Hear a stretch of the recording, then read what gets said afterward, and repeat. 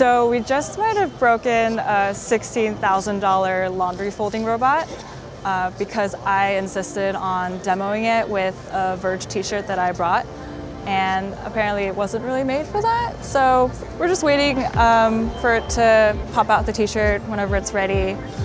I feel really anxious and apologetic, and I never meant to harm this machine. Thank you. Okay.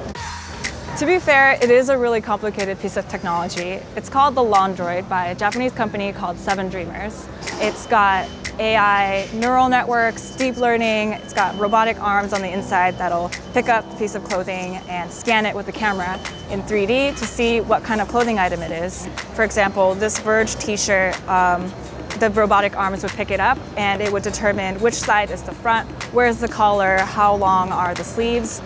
This Verge t-shirt didn't work because it's black, and this demo version is only set up to work with bright colors. So it actually works with a companion app that catalogs all of your clothing items for you. So when you first set it up, you can feed it all of your clothing items, and it can even categorize it by household family member.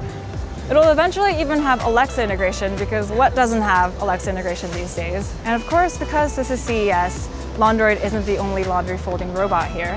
We saw one yesterday called Foldimate, which is about half the size and around $850. But you have to clip on the clothing individually, and who has time for that? So should I start saving all my quarters for the coin laundromat or a machine that will fold it all for me? For more CES coverage, check us out on YouTube at youtube.com/theverge.